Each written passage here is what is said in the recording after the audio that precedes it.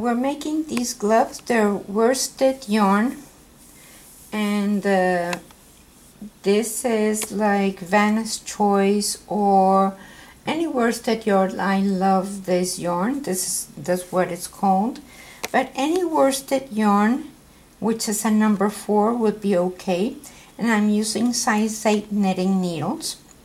And so this is the way they look. So they're very pretty. So let's go with this. This is the way it looks when it's open. And I cast it on 35 stitches, and I did 12 rows of ribbing, which is knit 1, purl 1, knit 1, purl 1, knit 1, purl 1, and you end with knit 1, because when you sew it you want to have these two forming one stitch. And then on the way back you're going to purl knit, purl knit, purl knit, purl knit, and end with a purl. So that's the way it is. And then we do have a video on how to do the rise stitch, which is this one. And on the right side you knit, purl, knit, purl, knit, purl, and with a knit. And then on the wrong side you only knit.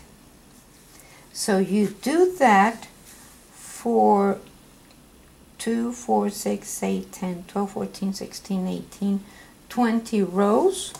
Let's see, 2, 4, 6, 8, 10, 12, 14, 16, 18, 20 rows.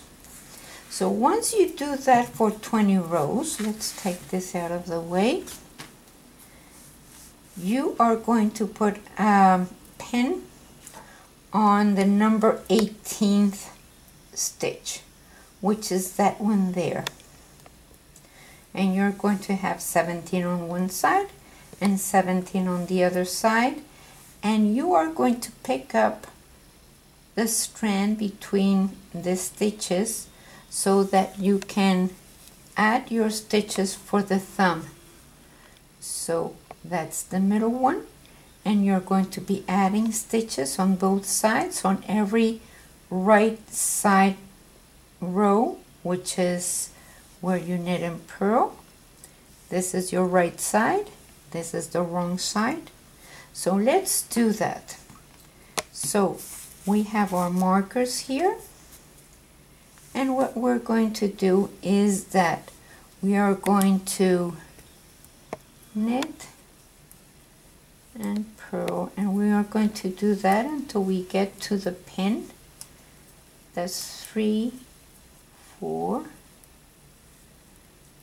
5, 6, 7, 8, 9, 10, 11, 12, and don't worry about this stitch. We do have it on the internet, and we're writing down the link so that you can know how to do this stitch. So knit, purl, and knit. Here we have our 17, 2, 4, 6, 8, 10, 12, 14, 16, 17. So now right before the middle one, you're going to place your marker and see that strand in between one stitch and the other, that one there. So that one, you're going to pick it up and put it on your needle. But since we do not want this gap to show when you add your stitches, you need to knit that stitch through the back. So we're going to knit that through the back, and that would make a right stitch. So now we're going to purl this one because that's the sequence we need to have.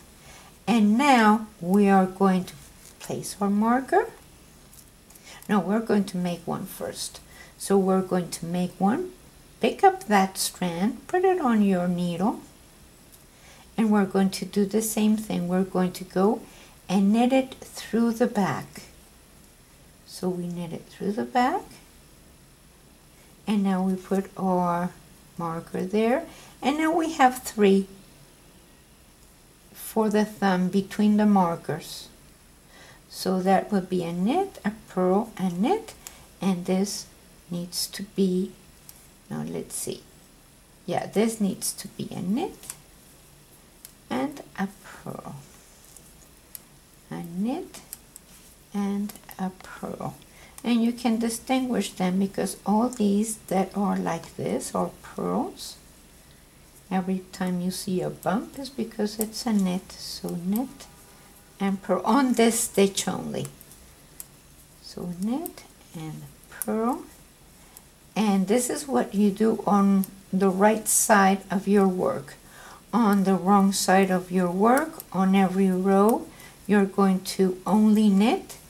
And I will start the row of only knit in a little bit. So knit, purl, knit, and on the way back we are going to only knit. So knit. You're not going to add stitches? No, I don't add stitches, and I don't add stitches on the sides either. I just add stitches for the thumb. So I'm going to knit the whole row, and I'll see you at the end of this. So now we're back on the thumb. We're on the right side, and now we knitted our 17. And we're going to pass our marker, pick up the strand in between the two stitches, that one there, put it on your needle, and knit it through the back. There we go. And now the next one we knit, the next one we purl, and the next one we knit. The one that has the pen is always a purl. So now we are going to make another one. We're going to pick up that strand, put it on the needle, and knit it through the back. So there we go, we knit it through the back, pass our marker, and now we keep knitting, knit and purl, and we do that until the end of the row. If it's easier for you, you can certainly move your pen up to the middle stitch so that you know that that is a purl, and that's the middle one.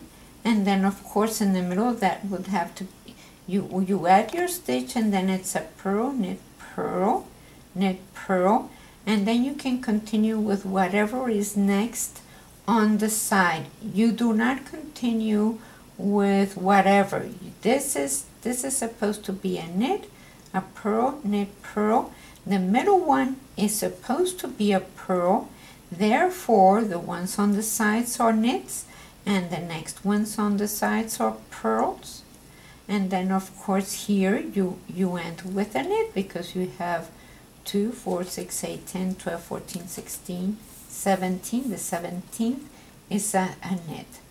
So it doesn't matter if that's a knit, you still need to continue with the sequence on the thumb by itself.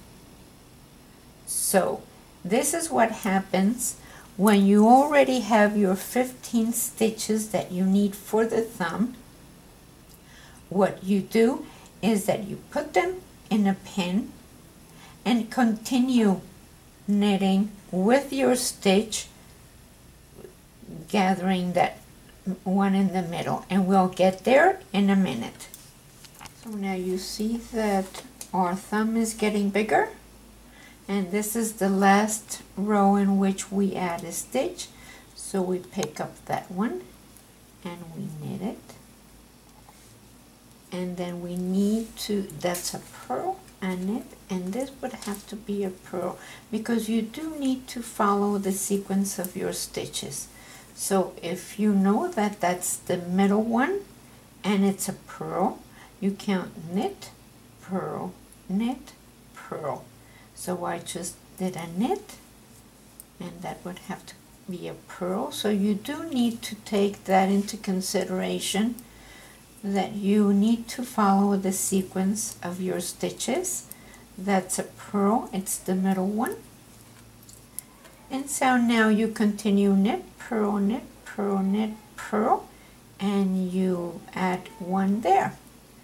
So let's see, that's a knit and purl and knit, purl, knit, purl, and then we add our last stitch. So we have 15 in total, and then we pass our stitch and we continue with a knit. So now we have our 15 in the middle, 2, 4, 6, 8, 10, 12, 14, 15. We continue with our stitch, and then I need to knit the row back, and I'll see you in a little bit. So now I finished doing my 15 for the thumb, and that's the middle one there. So now on the next row I'm going to knit my 17 and then take off my marker and put the 15 for the thumb on a pen. So that's 1, 2, 3, 4, 5, 6, 7, 8, 9, 10, 11, 12, 13, 14, 15. I leave those there and take the other marker off. And now I will continue with the back of the stitches. Of course, I ended with a knit 1, and I'm going to start with a knit 1, and we do need the purl to have the sequence, but we'll make up for it on the way back. So I knit and purl, and then of course I'm putting all those stitches together back there. So knit and purl, and let's do this whole row, and like that I can show you on the way back how to pick up that one so we can have a complete set. We do need the 35, the initial 35. So let's go do this. So we knit, purl, and knit. Now on the way back, on the side in which you only knit, you're going to have your 1, 2, 3, 4, 5, 6, that's my grandson, 7, 8, 9, 10, 11, 12, 13, 14, 15, 16, 17. So that is where we took off that stitch to make it for the thumb, and we do need the 35, and here we have 17 and 17. So we're going to make an extra stitch there in the middle, put your yarn on top of your needle and knit through the back, and like that you make one and you have the extra stitch that you need. Now you have your 35, and here we have it, and I will see you at the end of this row. So this is what I'm talking about. You needed the middle one that we replaced because we're knitting and purling. So that's a knit, a purl, a knit, and that's the purl that we used for the thumb back here. So we already replaced it, and we continue the whole row with knit and purl, and I will see you at the end of this one. So now now what you need to do with your glove is that you need to continue until you have the amount of rows you need, and then you need to do your ribbing and bind off, and we do know how to do that. So you will continue here as here, and this is the way we're going to pick up our stitches for our thumb. So the stitches for the thumb is that you take your pin and you are going to put your stitches on your needle like this. Those sounds are from my grandson. He's 8 months old and he does that. All children do that, but he is the funniest. So now what you do is that you pick up your new yarn and you are going to do ribbing on the 15th, on the 15 stitches. So you're going to do 2 rows of ribbing. So knit and purl, knit and purl. So knit and purl, knit and purl. So we do that the whole row.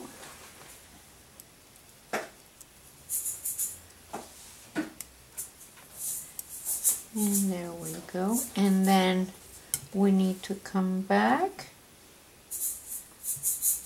And this yarn you can use to sew your thumb. So purl and knit and purl and knit, and you do that the whole row. And then what you do is that on the next row we're going to bind off. But we do want 2 rows of ribbing so it has a nice finish.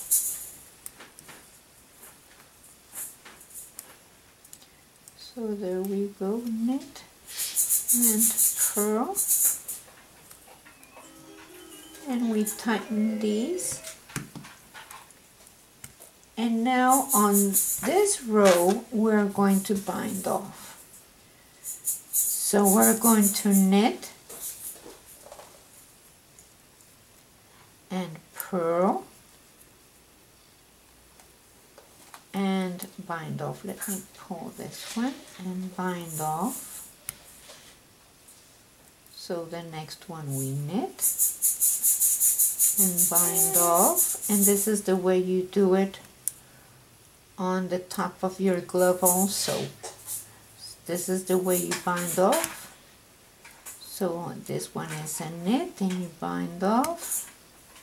And this one is a purl and bind off. This is a knit, bind off, purl and bind off, knit, bind off, purl,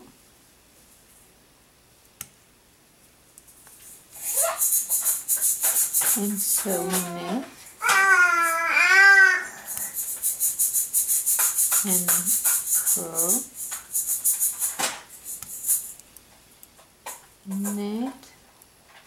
A baby in the background.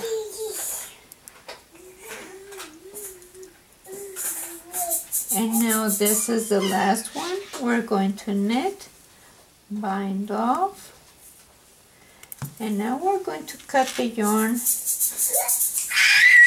there, and we pass the yarn through. So now we have the thumb already made. We have the back. This is the way I bind off also, the same as the thumb. And now we're going to sew the glove. So this is the way we're going to sew the glove. So like that, we have the thumb there. We're going to sew this with this. And I started sewing from the bottom to the top here. And we're going to go from knot to knot like we always do, from knot to knot and from knot to knot. And then of course, you know, more or less half the way up, or at any stage you can start from the bottom to from the top to the bottom. So like this, we're going to pick up that strand there. We're going to go and mark another stitch here. That's my grandson, Nicholas. So we're going to go down to there. And we go from knot to knot again. From here to there. So make sure that this is nicely closed.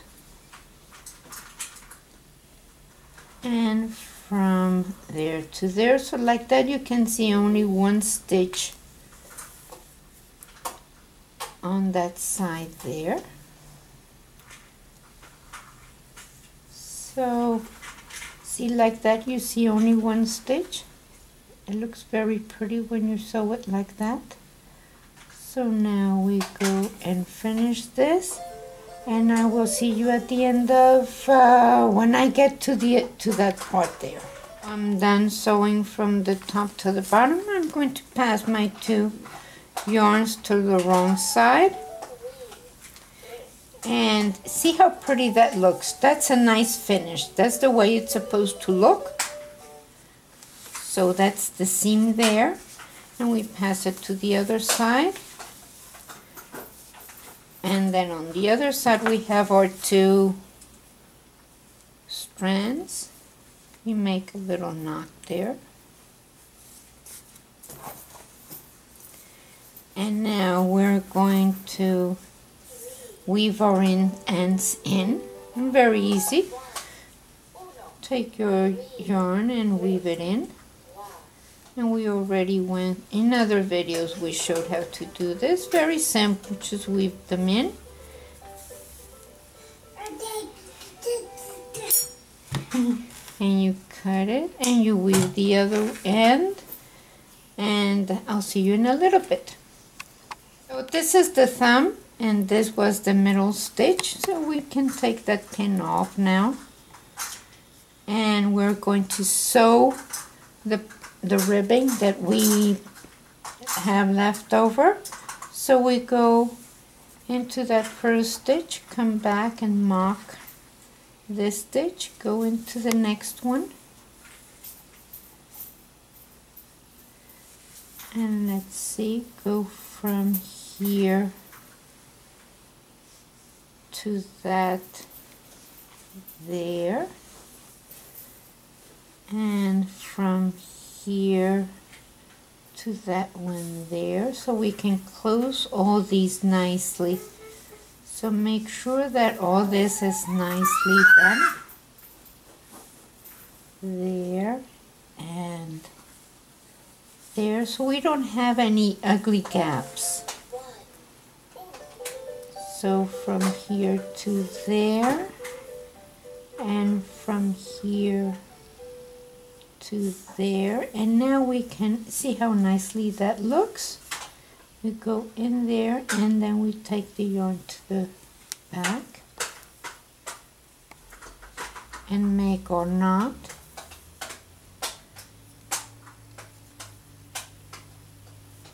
And weave the yarn in. Let's open this a little. We can weave it in and then we can cut it. The other yarn that you started your thumb with, you need to weave that one in also. So there we go. And now we can cut it. You can even make a knot with those 2 that you have the tails left over. So let's make a little knot with those because we have them. And so why not? So we can make a little knot there. They're woven already. So, and this is the way that your glove looks. So let's put the thumb there. And you put your hand through. And that's the way it looks. Look how pretty that is. So that's the way it's finished. It's very nicely done. Very nicely finished. That's the seam on the side, which is very nicely finished also. Make sure that your knits are nicely finished, because after all that work, well, you want to have a nice product. So there it is. Thank you very much for watching. Thank you.